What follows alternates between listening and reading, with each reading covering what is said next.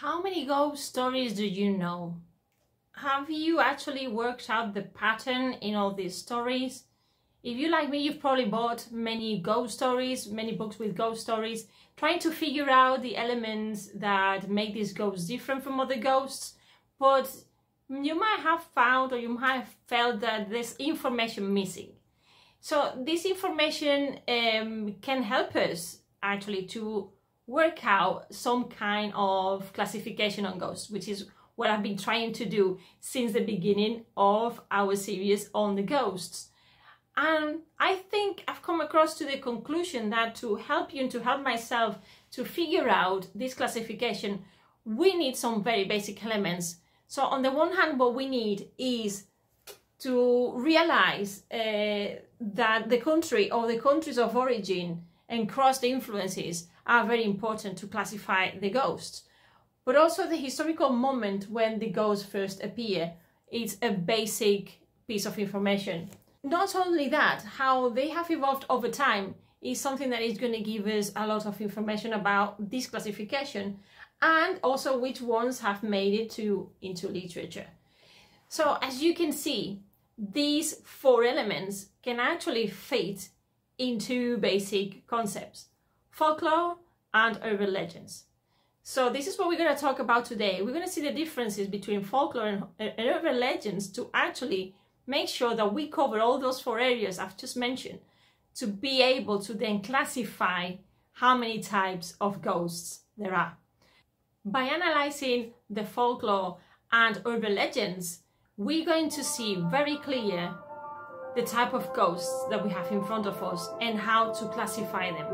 So if you're ready for this journey, you're ready for this video, this information is going to blow your mind. Again, as always, pen and paper, and let's start with the lesson today.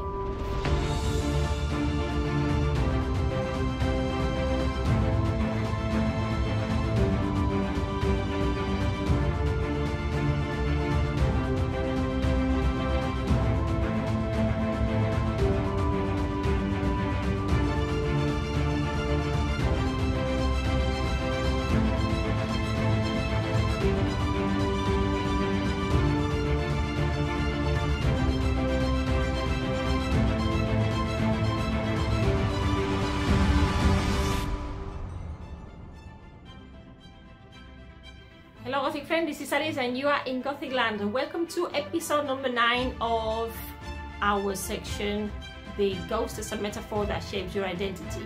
And today I want to talk to you about the importance of folklore and urban legends when classifying different ghosts. Why I think that is important?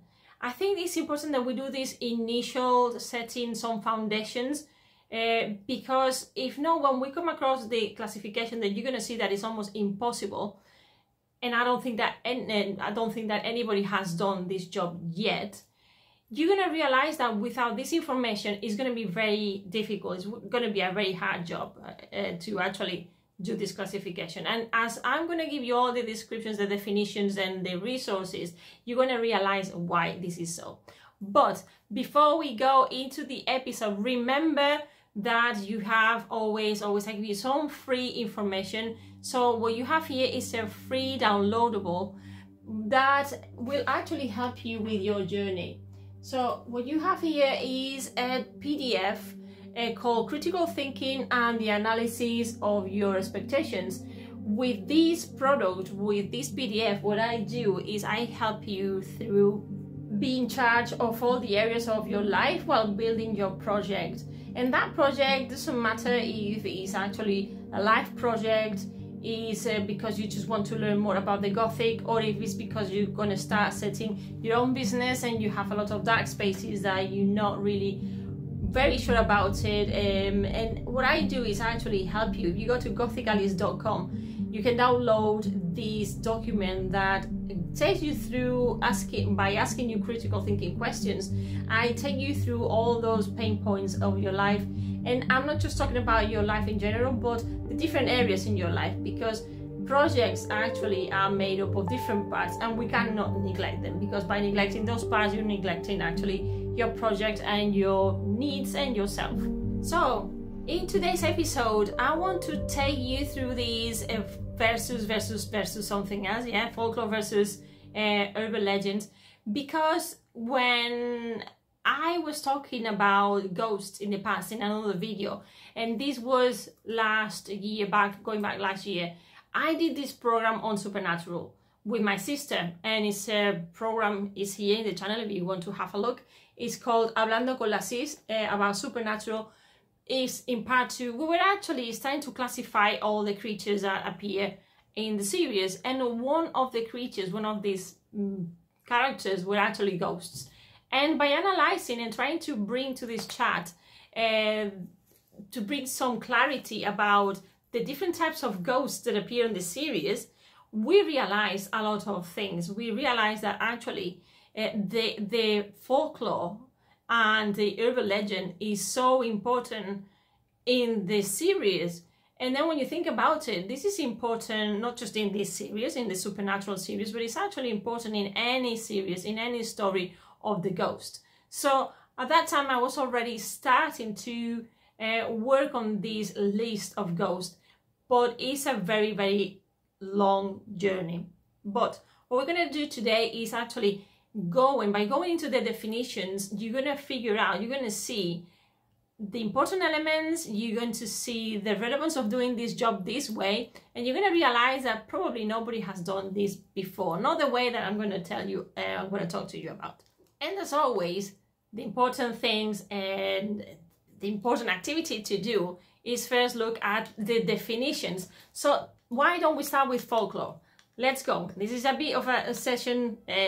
Today is a bit like a class. So how do we describe folklore and what is it made of? So for folklore, we have that it's a word made of two parts. On the one hand, we have folk, meaning people and race.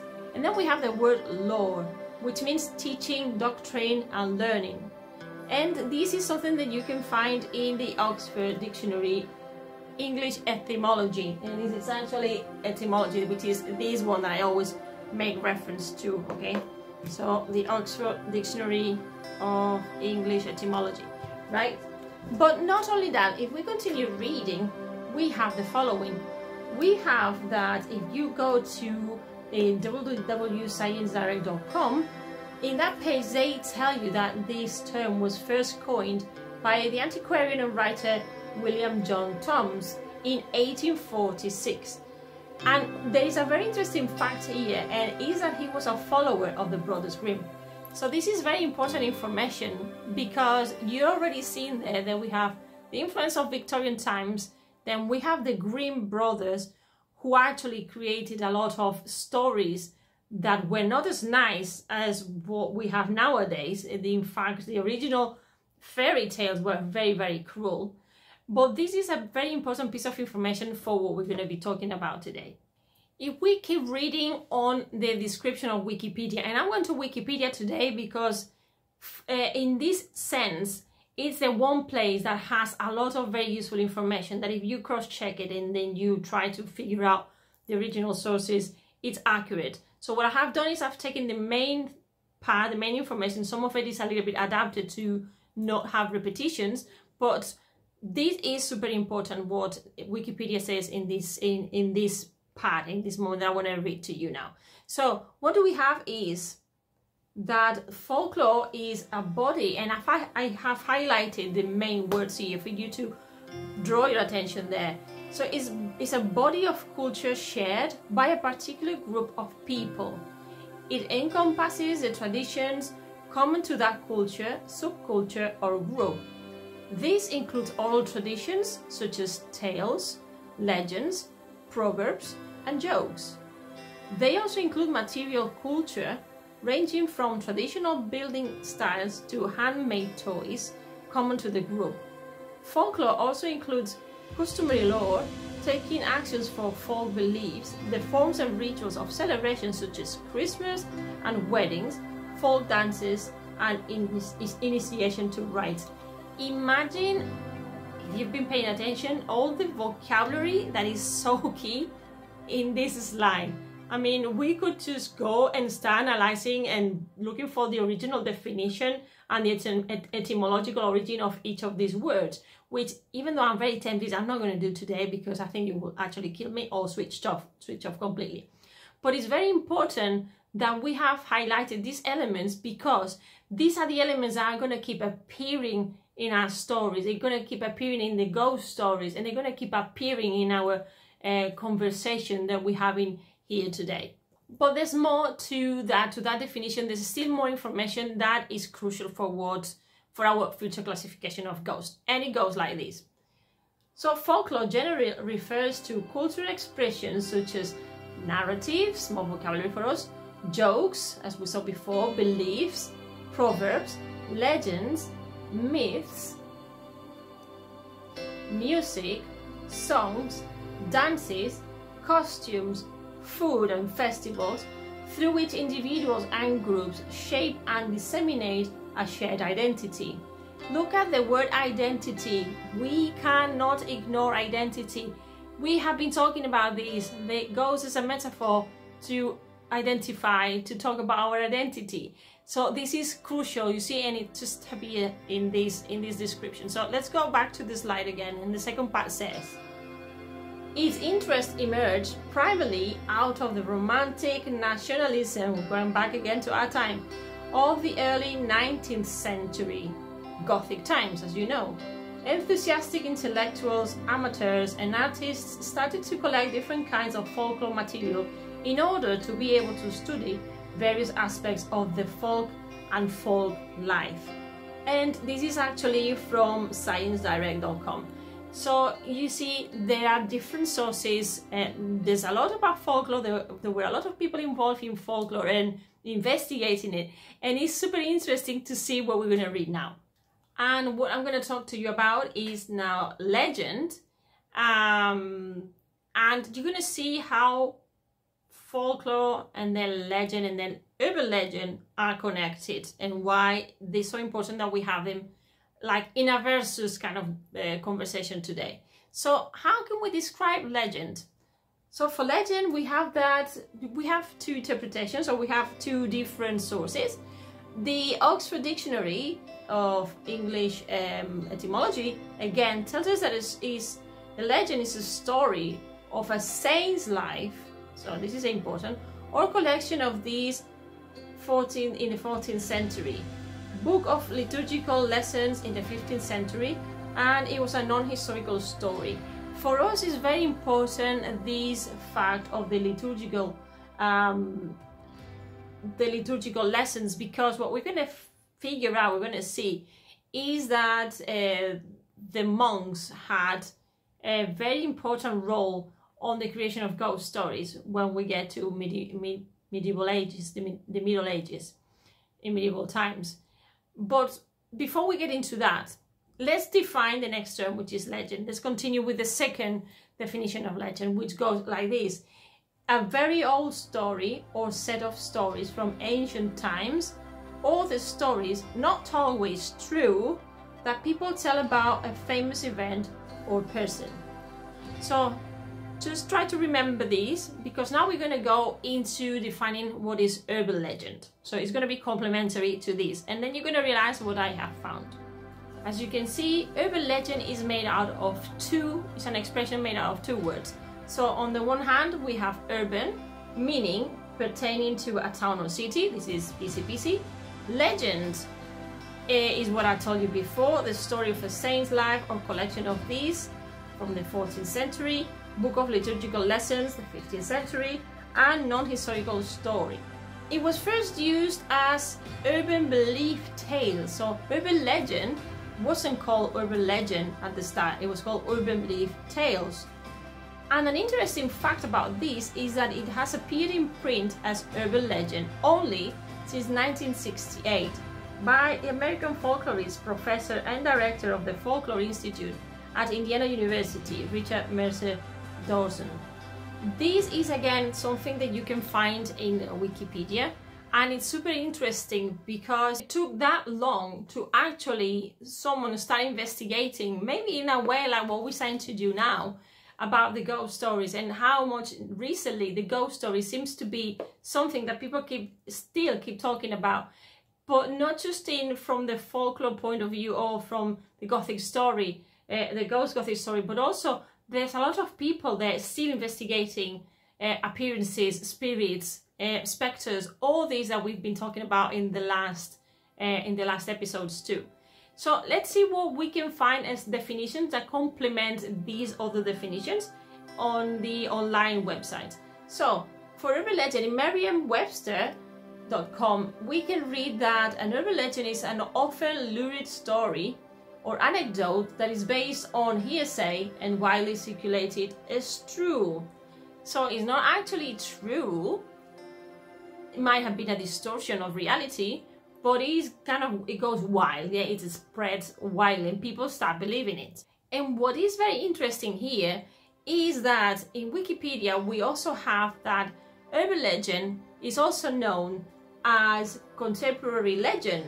So this is how we kind of started, or now is being used. I mean, I know more the urban legend term, but this is another one. So this is a genre of folklore comprising stories circulated as true. It doesn't mean that they are true, but they are considered true, especially as having happened to a friend of a friend or family member, often with horrifying or humorous elements, which is a little bit shocking, but okay, yes, we can find that as an urban legend as well. These legends can be entertaining, but often concern mysterious peril or troubling events, such as disappearances and strange objects. They may also be confirmation of moral standards, which we have talked about in the past, reflect prejudices, or be a way to make sense of societal anxieties.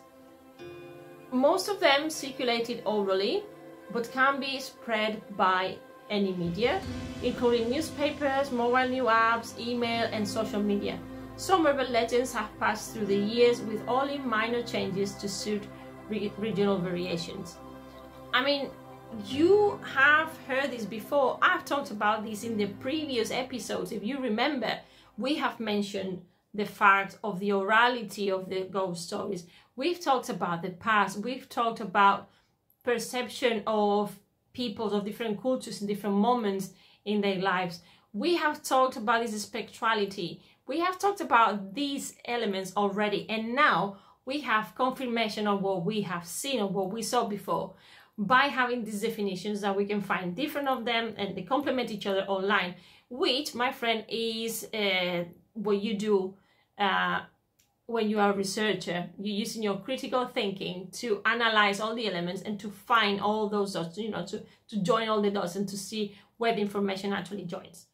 But you can see that this definition of urban legend is quite extensive. So one of the things that we can see, we can learn about this is the following, is the main elements that make an urban legend be an urban legend, which are the following.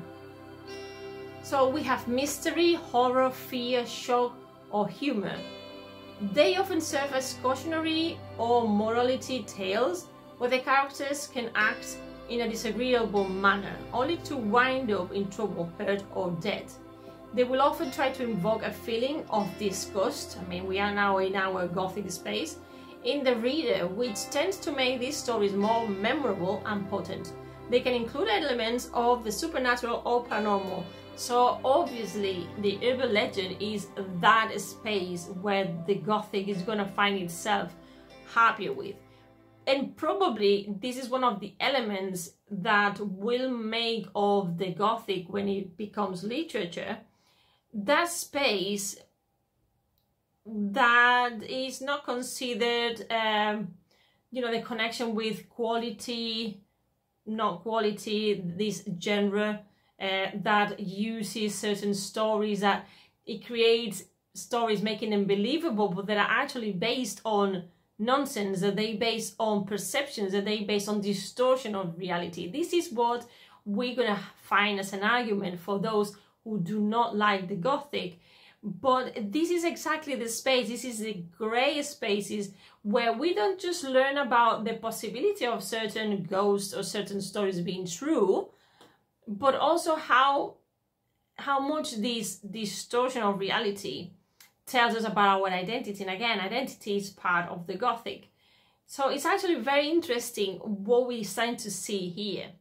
So we have got to the point now of today's program where we have to go back and make reference to the book that started everything, right? So in the medieval ghost stories, Andrew Jones actually points out something that is very interesting, and is the purpose that the ghost stories had in medieval times that have changed over time, and is the following. He says that initially it was born to evoke a wondering response from its listeners.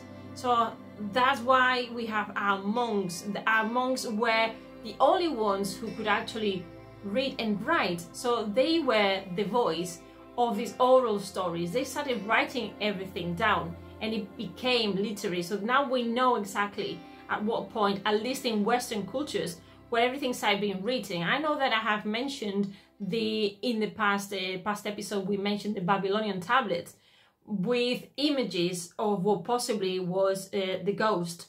But as in storytelling, the concept of ghost story is actually what Joyce says is very, very modern. Now, if you call modern medieval times, well, I suppose it is modern, but it's true that in this first moment, the medieval ghost story had this intention, and over time, it has turned into what we know nowadays. And this is a ghost story or ghost stories that really what they intend to do is to chill the blood or entertain by freezing. And this is exactly what Joyce says in his book. So all this is well and good, but then my next question would be, what about the origin of ghosts of other cultures, or in other cultures? How did they originate? So I think if you might agree with me that if we do the same exercise with the rest of the world, the ghost stories around the rest of the world, compared to what we have done with the European or the Western cultures, we're going to see similar patterns. We're going to see points where cultures clash and they coincide. And that's going to have like it happens in languages. When they coincide, they're going to start sharing information. They're going to start sharing characteristics. They're going to be crossovers. And this is going to make the stories a lot more complicated to classify, but at the same time, very, very interesting. And going back to the case of Supernatural, when we talked about La Llorona. La Llorona is the woman in white. So we have that the same character may vary its characteristics to adapt to the different cultures, which is what we have seen through the definitions. And that's why it's so important to go and find the origin of the vocabulary that we use and to do all these connections. So we're going to have time to start our classification, and no, not today, but this is a very good exercise because we've done 4 things. We've looked at 4 elements, or there are 4 elements. You could even say there are these 4 elements that we can find between folklore and urban legends that actually are going to help us create this list of ghosts. And these 4 elements are, on the one hand, that what we have seen at the beginning, that the country or countries of origin, even there are cultural cross influences across the globe. That's important to bear in mind when we do our classification, but also the historical moment where these ghosts appear and when the stories start being told, and the repetitions, you know, we can then see if there are certain patterns, and also at what point the stories are really invented, distorted or not. We'll see that as well. And how they have evolved over time, which is a very interesting factor, and we're going to be using literature, cinema as well, to see this evolution, and which ones obviously have made it into literature, which again is very important, very interesting. So my friend, if you have enjoyed this episode today and you have something to say about ghosts from different cultures, and you want to leave me your comment, I would be delighted to know, because that is going to help me to continue investigating. I know I'm giving myself a big task and is a challenging piece of homework, but I think it's very, very interesting everything we're going to find out by doing it, and probably together will be better than just doing it on my own. So I hope you have liked that, but before we go, remember, if you've liked the video, as always, please like, subscribe to the channel, click on the bell, share it, comment below, and follow me. But don't just follow me here, you can also support me, support my work, and follow me on other platforms. What do I mean by support? If you like reading articles, I am on Medium. I write every week there, at least once or twice. And on Medium, to support my work, you just can become a member. Only $5 a month to become a member on Medium, and you have access not just to me, but to a lot of other writers there. If you want to donate, then please go to my Ko-fi page. That is a little bit abandoned at the time, but I have plans for it. But if you donate there, then what you're going to do is have access to a membership, and in there you will have specific content just for you. And on Twitter, you can follow me there. You don't have to support me there, although you can subscribe to my newsletter, and then you will get in some goodies that other people don't. On Facebook, you can find me there too, Alice in Gothic Land, and you will see there everything that I do. You'll see it posted. On Instagram, I don't have much of a presence, but every so often there are some news here and there. And if this is the first time that you come and visit this channel, you come here, please let me introduce myself. My name is Alice. My brand is called Alice in Gothic Land, and what I do, as well as give you a lot of information about the Gothic, is to use the elements of the Gothic to help people with their life projects. Sometimes it's because you need guidance, sometimes it's because you don't see the light at the end of the tunnel and you need to see it.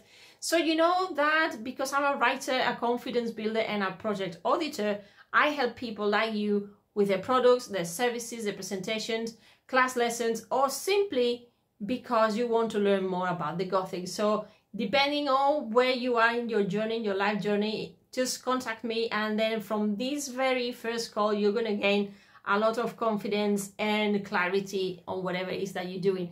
So, and even if you just want to talk to me to have a chat, and we can just talk about all things Gothic. The first call is the first free assessment call, that is free, and the next ones, depending on what you need, we'll talk about it. We'll find a product that works for you, a service that works for you, and I'll be delighted to have you on board as well.